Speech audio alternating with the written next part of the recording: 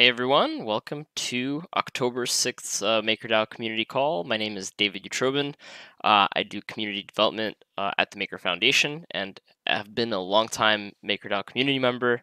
And today is going to be a really good one. So if you're new to the call, first off, welcome. Happy Tuesday. Hope you're having a good one, as I am.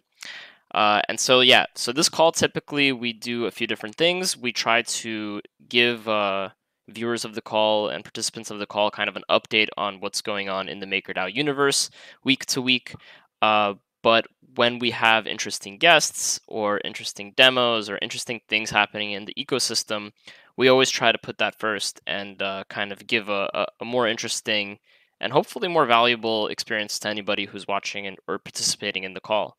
So today, and by the way, if you do want like the weekly update on the MakerDAO universe, we have a really great group of contributors here at MakerDAO. They produce something called the Maker Relay every Monday evening. They post it, and there should be a little button if you're here watching live on Crowdcast. There's like a little Maker Relay button right underneath where my finger is pointing, and you can click that, and it will take you to the Maker Forum where the relay is posted. And I believe this week's Maker Relay is episode 15. So check that out. But this week we're going to have a really great kind of demo Q&A session with Ed Noepel. He is he does a lot of, he's an MVP. This guy is big business, but he's going to be running us through the auction keeper because very soon we are going to be seeing the surplus buffer hit the maximum number at 2 million. And past that, every 10,000 DAI is going to go to a surplus auction. And I think that this demo is coming in very timely for anybody in the community who's technical, who is interested in participating in these auctions. This community call is for you. And so if you can't catch it live, don't worry. If you need to go, don't worry. This is all recorded, and we will be posting this on YouTube. So you can always come back to it as a reference if you want to play around and try to get set up yourself. So in just a moment, I'm gonna actually invite Ed Noepel onto the screen here. So there you go, Ed. I think you should have the request there on your screen. And yeah, and then I'm gonna just give it to Ed. And just as a reminder, so this is a community call. It's meant to be a conversation. It's meant to be pretty laid back. Feel free to type your comments, questions in the chat. I'll happily relay them to Ed. And likewise, if you're not camera shy and you're interested in actually coming on and like speaking face to face with Ed and with anything regarding this demo, feel free to just ask in the chat and I'll happily connect you guys. So with that being said, hey Ed. How's it going? So David, I do have one question on Crowdcast. How do I share a particular window on my screen? So when you hit the share screen button, it should prompt you similar to Zoom where it'll say application window or like full screen. Sure. Where can I find the share screen button? So if you scroll at the top, like a little bit above where your actual like face is, like the middle screen here, there should be a share screen. I see. Yeah, cool. Okay, cool. How's it going, everyone? I am going to share one particular window here. What I've done, I've put together like the simplest example of a shell script that can start up the keeper. And it's a bit easier to configure than it was at the beginning of the year when we had our first round of flop auctions going on. So I do have a quick question, Ed. So I know that there was the original like auction keeper reference implementation, but then the team put out a Dockerized version of that.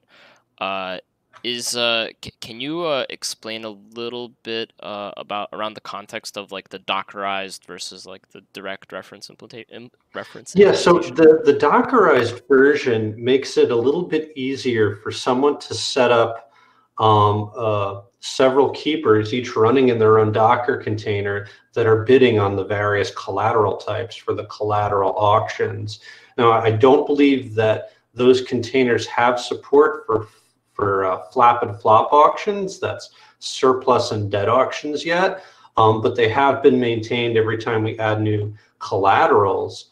That repository gets updated. And the nice thing is that repository also feeds right off of whatever the latest commit is from the master of Auction Keeper. So it implicitly gets any updates that we make to Auction Keeper. Got it, thanks.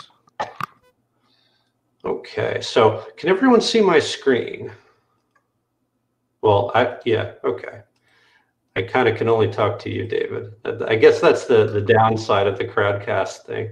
Can't really get feedback from everyone, but As long as you're looking at the chat. That's true. Okay, so to answer Dave's question, I'm currently estimating the first auction to happen around 1 p.m. UTC on Friday. Now, of course, that can change based on how much DAI people generate, but that's just my estimate right now. So let's just say end of the week. I'm going to make my window a little bit smaller to try and fit more text in for those who might see it at a lower resolution or have a smaller screen size. Thank you so much. No problem. Okay, so I'll assume everyone is somewhat familiar with bash scripting, but what I've done here, this is just the shebang to tell the script where my bash is located. And this is just a file that I have to keep my environment variables. So there's only 3 environment variables that I'm reading in this file. This is basically the URL to the node. This is the account that I want to use, the Ethereum account that I want to use for bidding. And this is a link to the key file.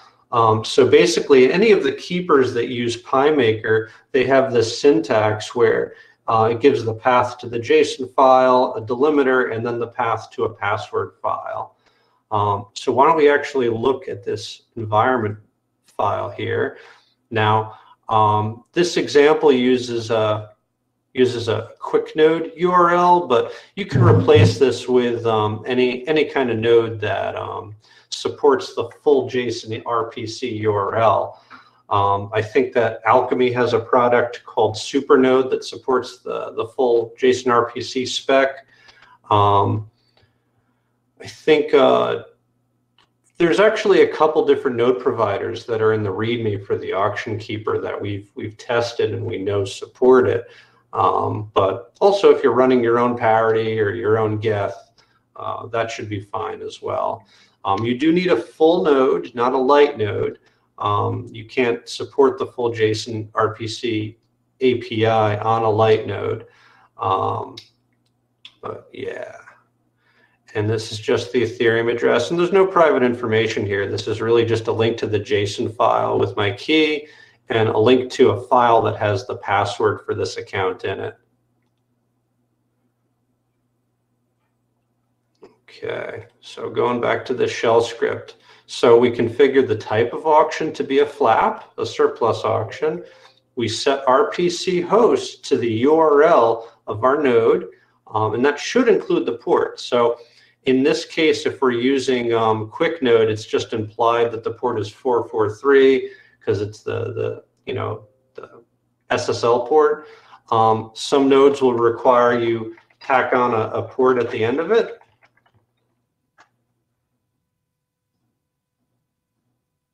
And over here, we're specifying a price model.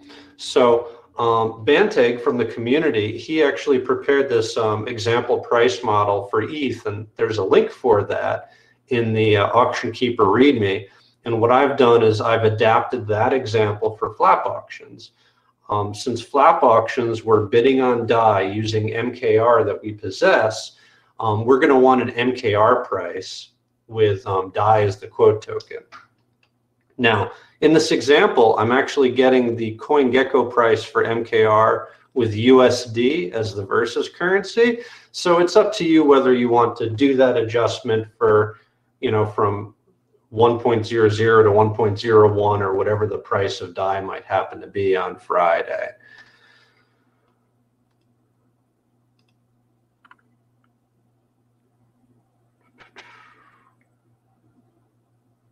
So to To explain how the price model works in Auction Keeper, the way that it does interop with the price model is it uses standard input and output, and it sends a JSON message in, which basically defines the parameters from the auction.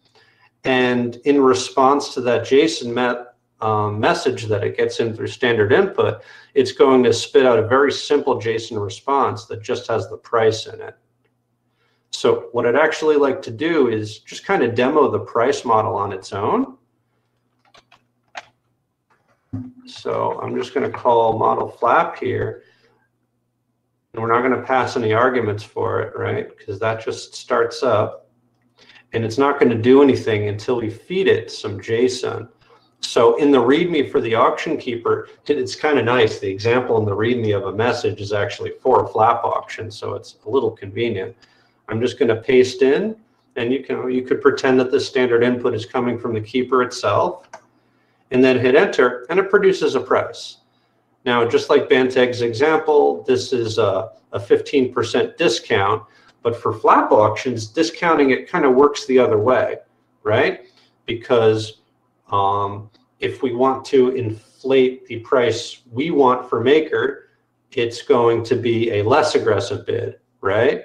So I think in the example for flip auctions, the discount was being subtracted. In my example here, we're adding it, right? Because there's an inverse relationship.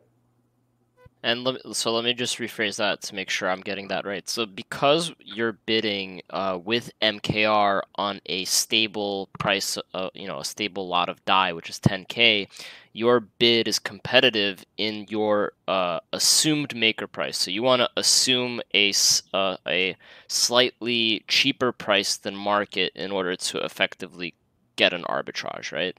Well, actually, since you're looking at the maker price, right, you would estimate that Maker is a higher price towards the beginning of the auction, because that would be a less aggressive bid. And then as the auction progresses, you get closer to market price to make a more aggressive bid. So why don't we actually take a look at the source code so I can show that inverse relationship. So in Auction Keeper, there's a file called strategy.py. And basically for each of the different auction types, there is a strategy, right? And we're probably used to looking at the flipper strategy for collateral auctions, but today we're looking at the flapper strategy. So when we get to the bid method here, we're taking in this price that we got from the bidding model, and we're taking that lot, which in our case, it's going to be 10,000 DAI as currently configured. We're dividing it by that price, and that's going to produce our bid price.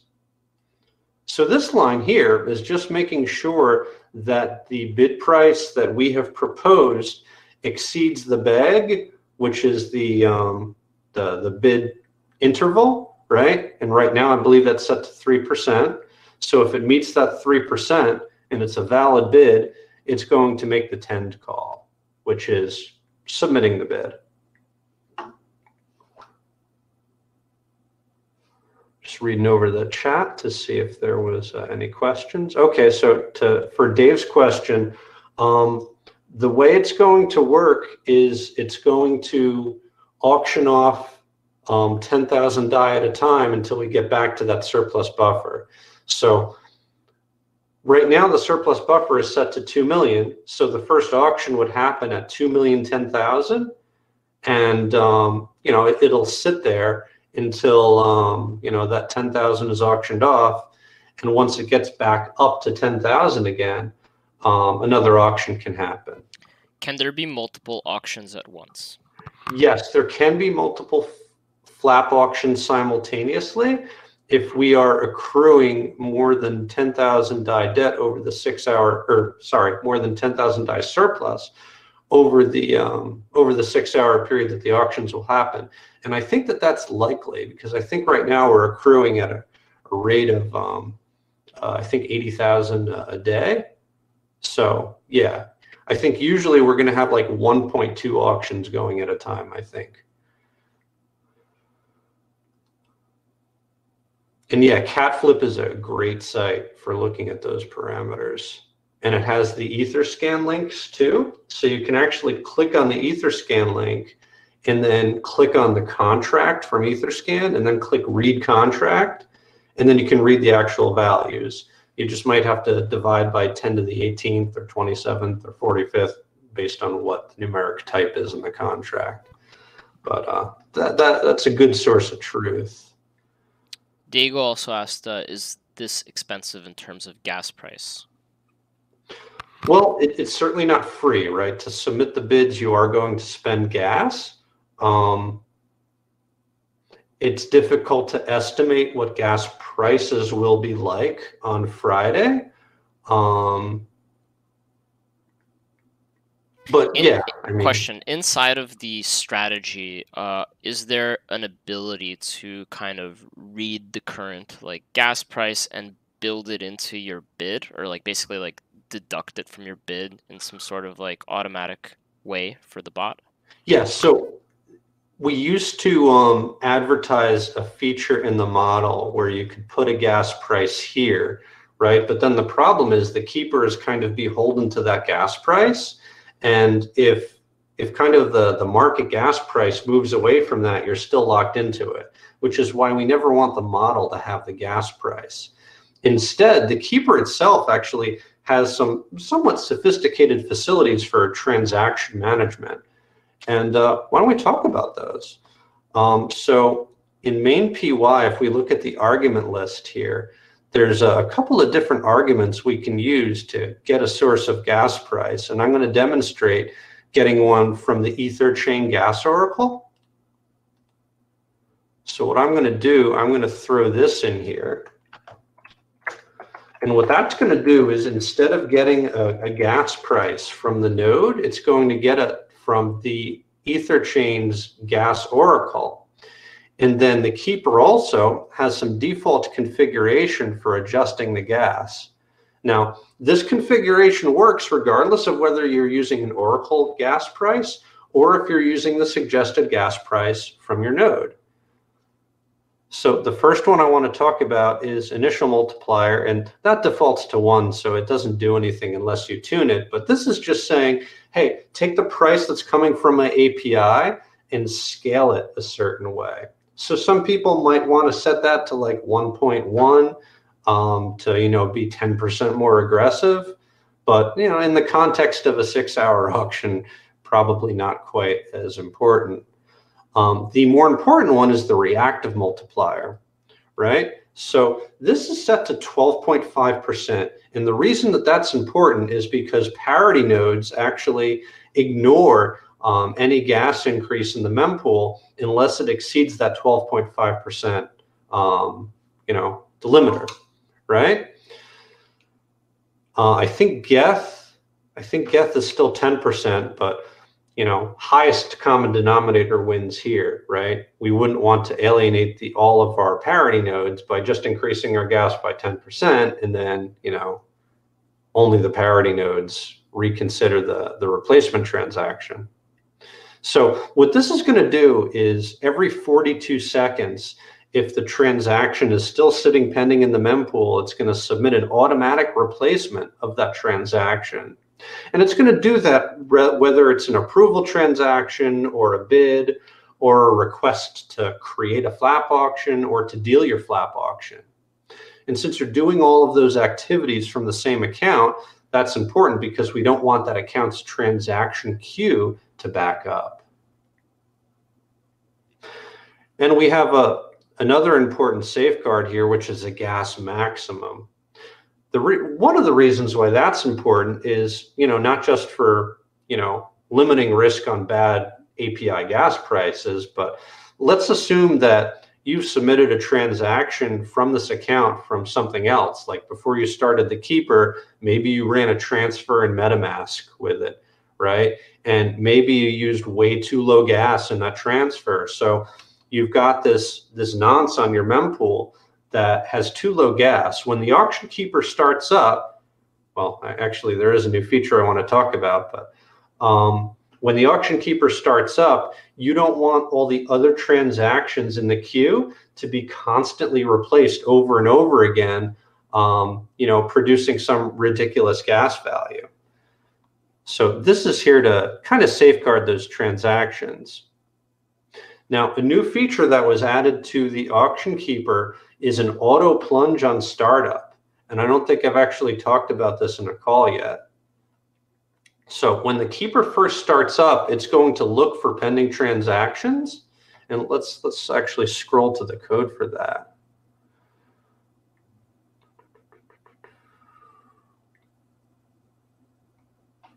Here we go. So what it's going to do, it's going to see if there's any pending transactions in the mempool on the current node that you're connected to.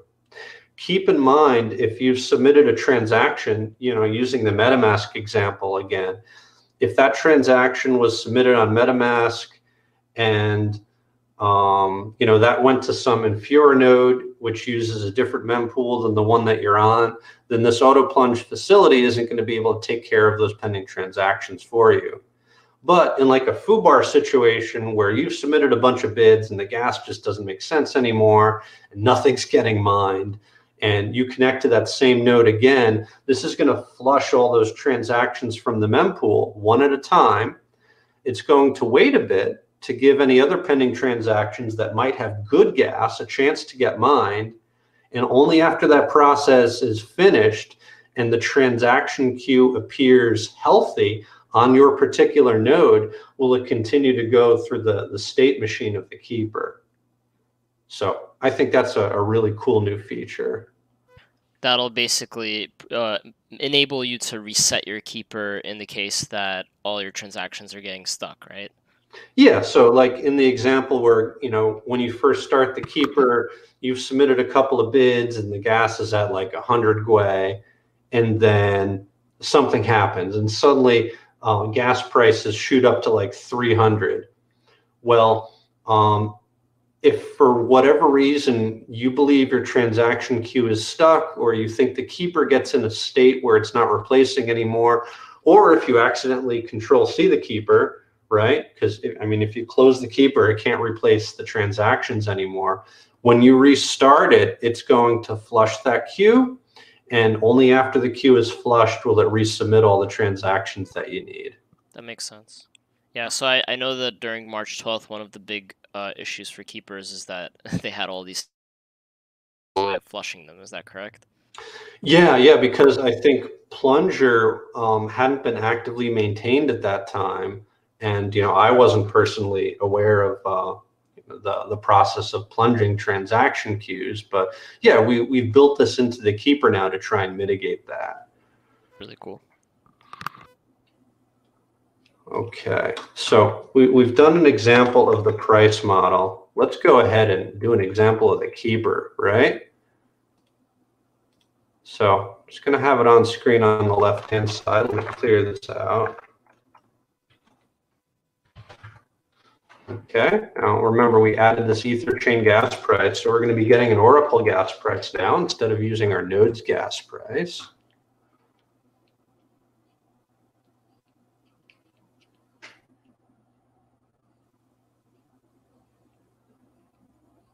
So it's connected to the Oracle and it's got a gas price.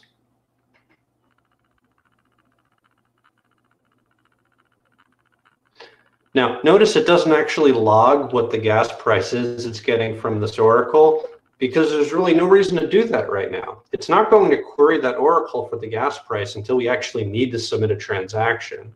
It's not like you first start the keeper and it just caches whatever the price is. That wouldn't make sense. Yeah, that wouldn't be efficient. Yeah, that makes sense. So yeah, now it's doing a couple of things. It's checking for opportunities to flap. It's looking for, hey, has the surplus exceeded 2 million, or actually 2,010,000? And it's also looking for open flap auctions that it can participate in. And, haven't hit 2 million yet, so we can't start auctions. And there aren't any active auctions, so it's just kind of going to sit there until Friday if I leave it running, basically. Well, I don't have any Maker in this account anyway, so it wouldn't do anything, but I think you get the point. Yeah. So yeah, those are the basics behind running a keeper. It's really not any more complicated than that. I think in David's Twitter message, he posted a link to Auction Keeper. The README has all the details for setting one up, including example for testing your price model. There's a link to Bantag's flip price model if you want to modify that, or you could develop your own price model. There's an example in the README of using a shell script for a fixed one. And while that's the simplest thing to do, it's not great because you can't actually change the price in real time. And hey, over a 6-hour period, it's reasonable that you might want to adjust your price. So yeah, if anyone needs any help on that, I generally monitor the Keeper channel on Rocket Chat, and happy to answer any questions anyone has on it. So what are some of the other necessary things that you have to be running in order to run the Keeper? Well, I guess probably the biggest thing is a node, right? And running an Ethereum node is kind of expensive to do. You need, you should probably have dedicated hardware for it, so a VPS, unless you want to use a third-party node provider. The one I've used in the past is QuickNode, and I have tested that with a Keeper. But you do need like a reasonable pricing plan to have enough bandwidth to run one of these Keepers. So, you know, as with any Ethereum project, you're kind of limited to your access to nodes. Got it. And if you want to run your own, keep in mind it's not just the cost of the VPS, it's really the cost of the network transfer. That's where you're going to spend your most money. It's probably going to cost you upwards of 200 USD a month for the combination of VPS and network transfer that you need to run a full node. One nice thing though, you don't have to sync the entire universe, right? You can do like a warp sync back to, you know, some reasonable time in history to first set it up. That makes sense. So there's a few questions in the chat. So Frank asks, how important is price discovery to have a successful flap?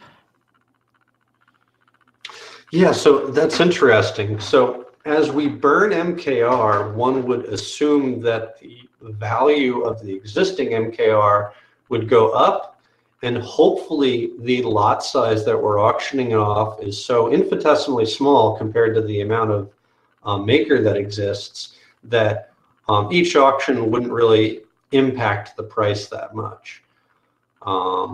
So looking back at our price model, right? I think I said before that you know, we should probably have DAI as the quote currency in that pair. But yeah, I think the number of participants will be interesting to see. How many people are actually going to be bidding their MKR and, you know, trying to liquidate their MKR essentially to get the stablecoin back. But yeah, I kind of don't think that the MKR are terribly affected by any one particular auction. And since the auctions are happening slowly because of the lot size, you know, I think the impact on MKR price will be equally slow. That makes sense. I hope that answers your question, Frank. Now, regarding the UI, I am unaware with any UI that exists for manually bidding on these auctions. I think it would be great to have, and it'll be interesting to see if one shows up by Friday. Yeah, I remember that back in March, there was an effort to create a UI to participate in the collateral auctions. Right. And I believe that, yeah, I'm sure that there will be something in the future, but not in time for like these first auctions. My question to you, Ed, is if there were to be a UI where, you know, just a retail regular person not running a node, not running a Keeper, can just go connect their MetaMask and like do bids manually just like that. In light of the fact that Keepers, bots are actually also bidding, what do you think the probability is of like somebody using a UI like that to actually win an auction? I think in the context of 6-hour-long auctions, I think it's pretty good. I think what we'd see is towards the end of the auction, we'd see a lot more participants. Maybe at the beginning of the auction, people who are running this reference implementation of the keeper, they could kind of get their lower bids out, and take kind of a high discount on it just to see, hey, if there's no other liquidity at the end of the auction, I could get a good deal on getting rid of this MKR. Right. Yeah, I think towards the end of the auction, like within the final minutes, that's when people could go into like an auction UI and use a high gas price, an aggressive bid, and try to get some of that MKR. Makes sense. Or sorry, get some of that DAI. Makes sense. Right. Yeah. I want to give away some MKR. Or sell, rather.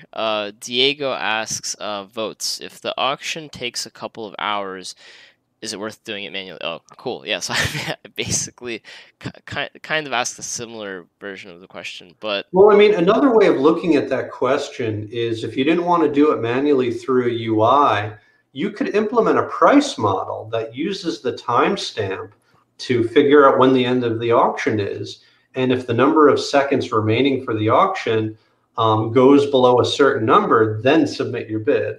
So I guess that's not manual, but yeah, it's another option.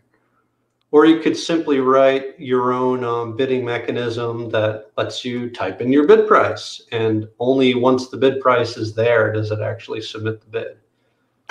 Yeah. So I know that Liquidations 2.0 is on the short/medium term roadmap for the smart contracts team.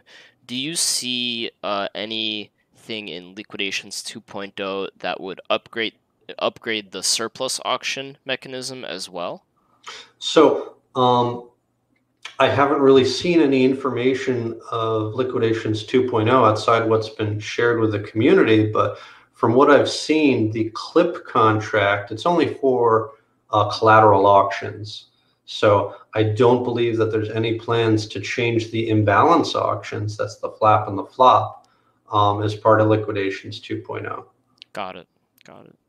Do you see the possibility of something like a Dutch auction making this process more efficient? Or in general, what are your thoughts on in the future making surplus auctions more efficient? That's a good question. So I think in the current paradigm, I guess this goes back to the price discovery question, right? So I think there is an opportunity here, and that contrasts with the debt auctions, because in the debt auctions you can't really have zero bids because you're starting with a fixed price, and all of the bidders come to the table with decreasing lot sizes. Here, that's not the case. Someone could just very easily come up with bidding one way of Maker, and if there's no other participation in the auctions, then essentially you'd have a zero bid again. So yeah, I do think that a different mechanism might be useful for this type of auction, but I haven't really put any thought into what the mechanics or details of an implementation for that might be. I got you. So that's interesting. So you mentioned that a very low bid is effectively like the zero bid analog for surplus auctions is still possible with like short bid durations. And I noticed that right now the surplus auction bid duration is actually not 6 hours, it's actually 30 minutes. Well, that's the bid duration. The auction duration itself is 6 hours. Oh, okay, cool. Oh, okay, all right. Right. So I mean, no, the keeping in auction mind, duration. if somebody does a lowball bid, Yeah. then yeah, someone would have to counter that bid within 30 minutes. But I see that the auction duration is actually 3 days for the surplus auctions. Okay, sure. Similar to the debt auctions, yeah, they're both 3 days. But the debt auctions, which the debt auctions are, I believe, collateral auctions, right? Flops, or no, flops are when MKR is issued, right? Yeah. So flops, you're minting MKR in exchange for DAI that actors are bringing to the table to try and cover that bad debt. Right. Oh, that's interesting. Then Catflip is missing flip auctions in their system parameters page. Well, there's a different flipped Oh, contract here for it each is. collateral type. So when you Yeah, look at the yeah. collateral information, you get. Yeah, no, you're right, you're right. I actually see it now. So yeah, each of the flip auctions are set at 6-hour bid durations and 6-hour auction durations. Got it. So the surplus auction duration is 3 days. Okay. All right. Yeah, my brain is making sense of this now. Cool. Just looking if there's okay, so how many bids would we expect till the final price is discovered? Well, I think that's going to depend on the number of actors and how aggressively they bid. We don't really know. So, it'll be interesting to see when these auctions start, how many participants are coming to the table.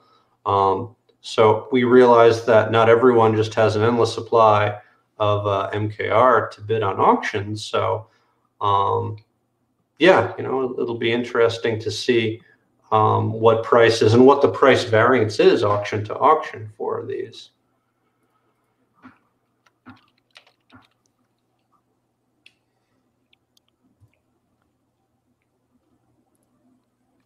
Nice.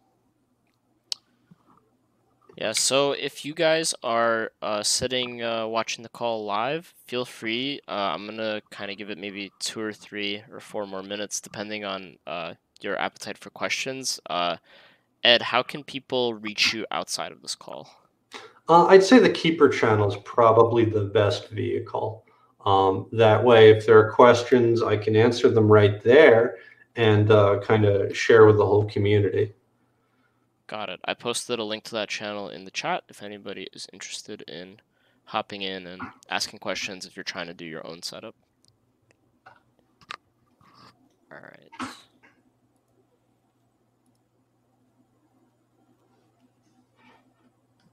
All right, cool. Oh man, so now we're struggling with the rich awkward silence problem. It's like, oh, just joking. Well, okay, cool. Yeah, it looks like the chat is pretty quiet, which is a testament to your awesome explanatory skills, Ed. I definitely learned quite a lot from your demo and from your run through of the code. And yeah, that's cool. I think I wish I could run a node at home and run a keeper, but as like me being like a not hyper technical person, uh, I feel like the biggest kind of obstacle to running a keeper in this way is really the needing a node, Yeah, because that so is a I nice actually upfront tried that cost. once, Yeah. and I should say I tried it twice. I tried running one at home, and this was just a Covan node, mind you. Hmm. And the limitation I hit was my ISP. They actually cap your data transfer at like 2 terabytes a month. Oh wow. So, and yeah, I mean, I very quickly blew through 2 terabytes trying to run a node. Ha. Um, so, then I tried to set one up on DigitalOcean and then realized that, okay, well, I've got $248 a month worth of VPS expenses before even adding in the network bandwidth. Mm. So yeah, it's just expensive. And, I So I think there's guess it makes sense, like the people who are gonna be keepers, it makes sense if they are already doing other keeper-like activities. So like if you participate in collateral auctions, like it's probably, since you're already doing that, you might as well run a keeper, a flap auction keeper. So yeah, that's I kind mean, of like the best crowd for it. yeah, if you're already doing things like automated liquidity farming, or if you have some sort of bot to do leveraged trading and you're running your own node infrastructure to do so, yeah, I Hmm. mean, go ahead. Otherwise, um, I think you'd have to look at the cost of a third-party node provider like QuickNode and try to reconcile that over the profit that you think you'll make.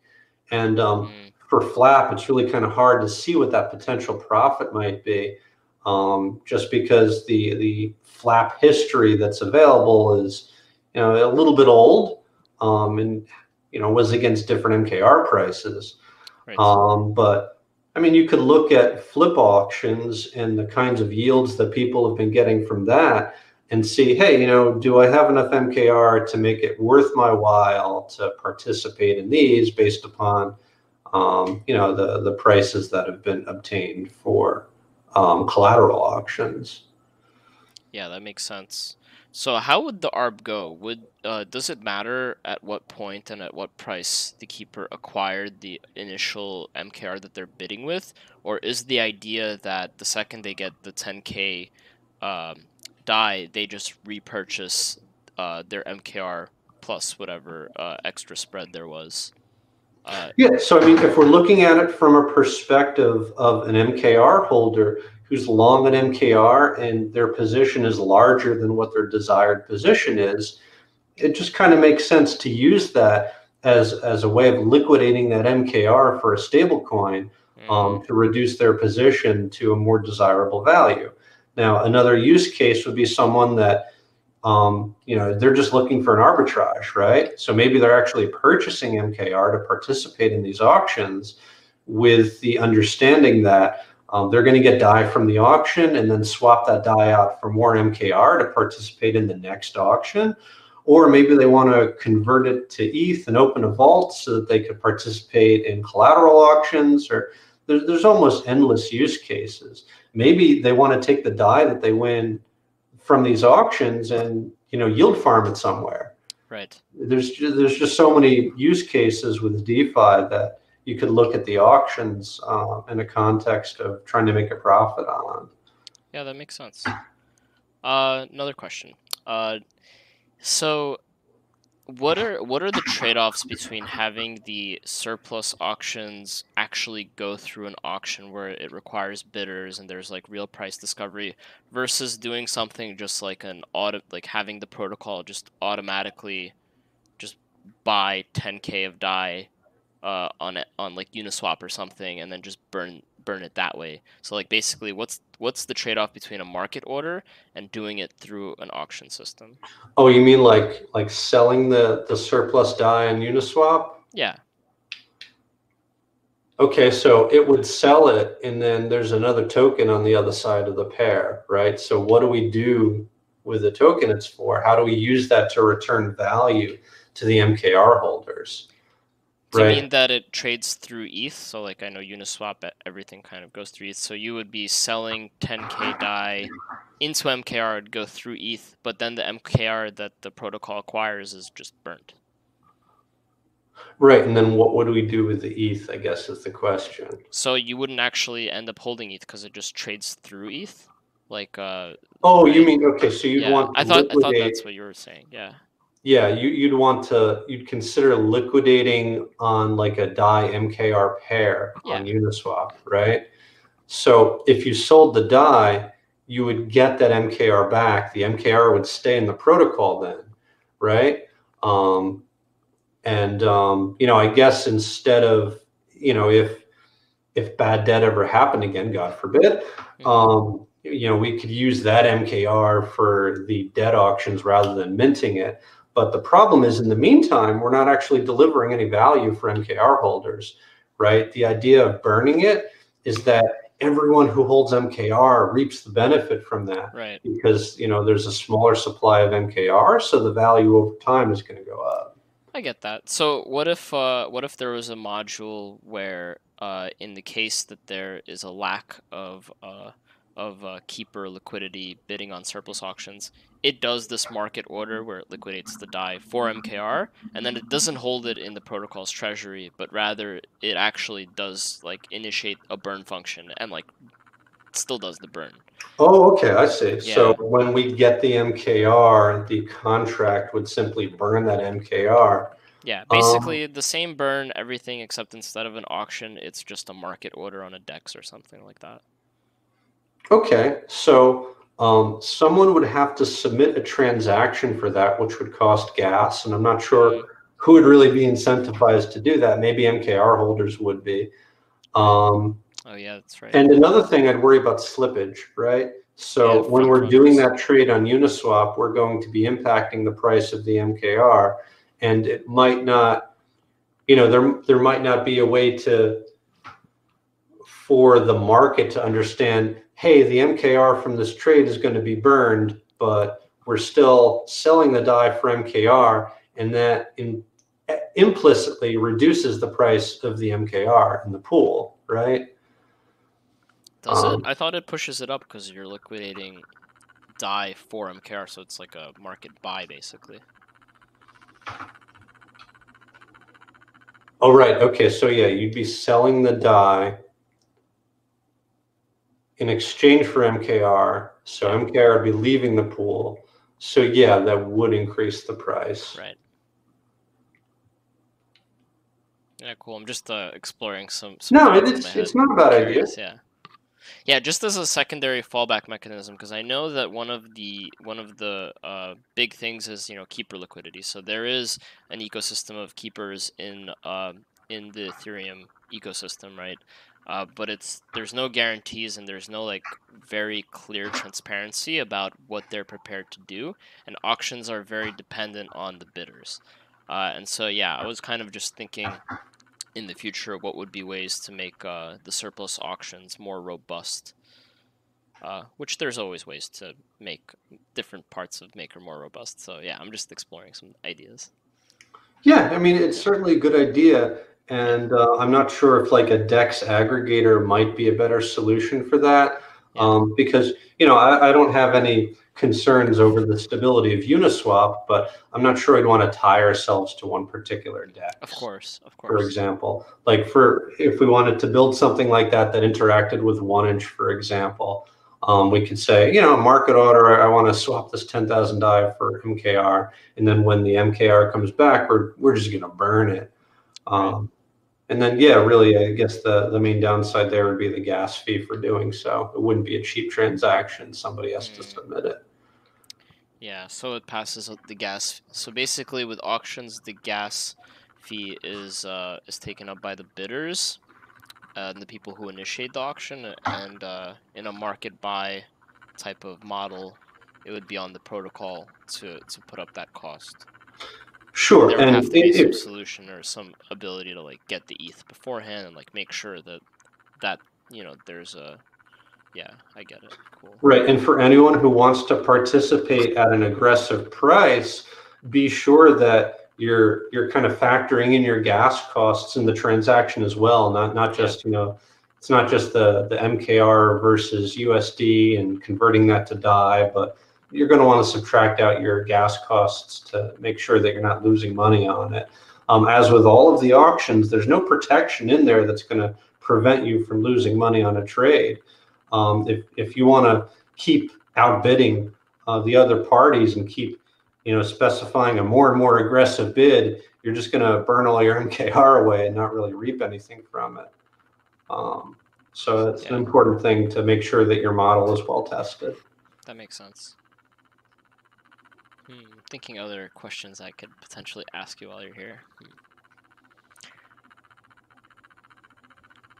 I mean, we could do some general discussion of auction keeper setup. Yeah, I'd love to. Just because I don't think we've done that yet. You can set up your auction keepers so that, and you know, this really isn't useful for flap auctions because there's so few of them, but auction keeper has a sharding mechanism now that allows you to run multiple instances of the keeper to cover different auction IDs. And that's really only useful in sort of like Black Thursday scenarios where you know, you're having problems managing transactions, there's too many simultaneous auctions going on, but you can configure a shard ID and a number of shards parameter in the arguments, and there's documentation in the README for this. But that lets you say, okay, I want to take 5 accounts and I want to have these accounts looking at these different auctions. And it just uses the modulus operator on the auction ID to distribute the load across different accounts. And when you do so, you can either just configure one of your shards to kick or none of your shards to kick if you don't care about kicking. Or you can configure a separate keeper that just does the kicking and dealing and nothing else. You can configure one of your keepers to deal for all 5 of your accounts. For example, if you set up 5 different keepers for ETH, you can have this one keeper that's set up to kick auctions and then You provide a list of all the accounts you want to deal for, and it'll only submit a deal transaction for your own accounts. Which, Yeah, yeah, there's which a by lot the of. way, to kick an auction is to start it off, so it sees that an auction is possible, so it'll see that 2,000,010 in the buffer, and it'll say, oh, enable, or like it'll kick it off. So that's one transaction, and then anything beyond that are bids, right? And then Right, the exactly. deal is like, so is the deal a separate transaction as well? So it's a kick, the bids, and then a deal to close it out? Or does that Correct. So happen what the deal automatically? actually does, and I probably should have mentioned this before, for all of the other auction types, we're joining some kind of we're joining DAI to the VAT in order to bid. This is the auction where we don't really have to join anything to the VAT. We have to exit it if we win the auction, but MKR never enters the VAT, right? So Right. the MKR that we have, we're just holding that in our account. And when we submit a bid, the MKR is transferred directly from our account to the auction contract. And the way the mechanics work, if another bidder comes in, that bidder executes a transaction that refunds our bid from the flap account back to us, and then their bid takes its place. Yeah, that makes sense. Oh, I see. In my head, I'm spinning with potential for more efficiency. Like there's definitely ways to. I'm excited for the future of surplus auctions. And the sharding thing is really interesting because, in a world where the protocol is generating like far more fees and revenue in general, perhaps like in a world years from now where the surplus buffer might be like 10 or 20 or 30 million, and uh, I guess I'm kind of curious about what you think the appropriate what's the parameter? What's the thing in my head I'm looking for? The appropriate The lot surplus lot size. size. Yeah. Do you think that 10K makes sense now because it's unclear what the liquidity and participation of keepers is going to be like, since these flap auctions haven't really occurred very often? But I imagine that the Maker protocol is going to have kind of continuously running flap auctions for various long periods of time at a time. So I can totally see a world where there's like 10 or 15 uh, simultaneous flap auctions that are 10K happening, right? Right, so it'll be Yeah. interesting how we see governance adjust the bump parameter, which is the auction lot size, Yeah. in response to being in proportion with the total number of DAI outstanding. Um, from the context of sharding, if we wanted to just decrease that number right now, we'd get into the business of having a lot smaller auctions happen more frequently. And then I think the sharding would come into play. That would be a bit less gas efficient because a lot more people would be spending gas on smaller transactions, but it would enlarge the audience who can participate, right? Right. Not everyone has 10,000. Oh, actually, yeah, let me phrase it this way. Not everyone has 10,000 DAI worth of Maker sitting in their account, Right. right? So, yeah, if we wanted to increase the size of the audience, governance could vote down that parameter, cut it in half maybe, and then it'll be easier for people to source MKR, without impacting the price of MKR to buy it on the open market in order to participate in these auctions. Very interesting. Yeah, that makes a lot of sense. Yeah, it is going to be very interesting to see how governance kind of decides and adjusts upwards as the system scales. Totally. But the fact that there is that sharding capability is really great for kind of bigger keepers with a lot of liquidity in the case where there's like, a lot of auctions, right? So I think, yeah, so I think that functionality might come in handy if governance doesn't adjust, or I don't know. Yeah, there's a lot to think about there, but yeah, cool. Cool. So we got like 6 more minutes on the call. Yeah, so we're not going to be going through making Maker today. So if you're interested in kind of seeing what the current votes are, seeing the MIPS updates, the different team updates. So the Oracle's team, the smart contracts team, and the risk team, they each give an update on the Thursday governance and risk call. So that update is captured in the Maker Relay if you are interested in reading that. And also any like collateral onboarding updates, different things that are happening. You could check out everything in the Maker Relay, which is right there. Yeah, cool. And so, last few minutes. Let's see. There's like a lot of potential questions. I'm thinking. So okay, so regarding like setting up and running the keeper, you need a node. You need to obviously like pull this keeper this reference implementation of the keeper.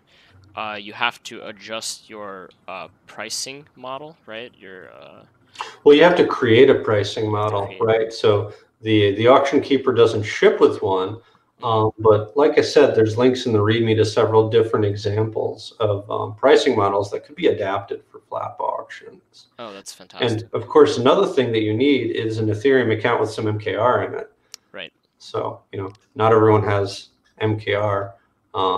And yeah, it's just a matter of how much do you want to buy to participate. You'll probably want to start with about 10,000 worth, just so you can participate in an auction, see how much you can get, see if you can win one of them.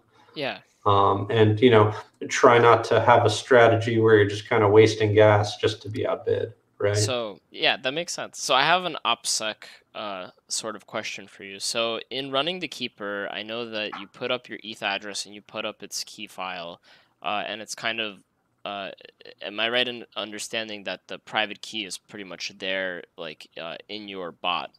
And if that account has, whatever 10, 20, 30,000 DAI worth of MKR in it and it's participating in this, what are different kind of best practices for somebody running a keeper to safeguard this kind of like Yeah, I can whole? actually give you one right off the top. Let me share my screen again. Go for it. Okay, so in my example here, I was doing the easy way, which is specifying a pass file here, right? So this is just a plain text file that has the password for this mainnet account, right? If I wanted to, I could eliminate this section of the file, and let's just do this live, right? I'm going to kill that. And then I'm going to restart my keeper here. What's going on there? Okay. Now, when I start this keeper, it's going to prompt me to enter that password.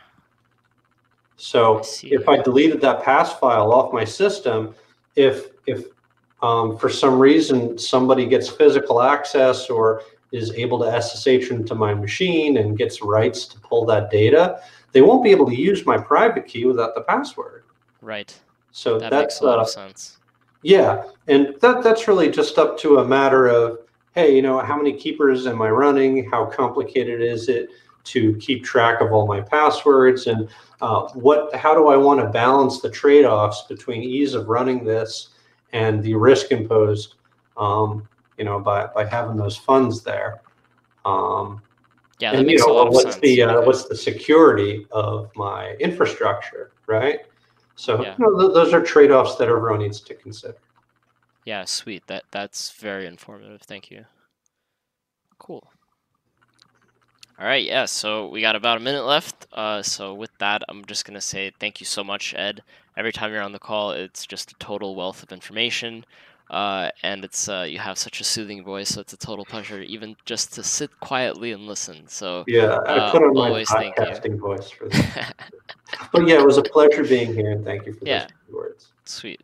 And just as a reminder, again, anybody watching the recording or here on the call, go to the Keeper channel on MakerChat and feel free to ping Ed, or just type in that channel. Several people are watching it kind of constantly and are happy to help you. So yeah, reach out to us if you need help. All right, sweet. With that, happy Tuesday, and this will be posted to YouTube shortly. So hope you all have a good one. Thanks. Thank you, everybody.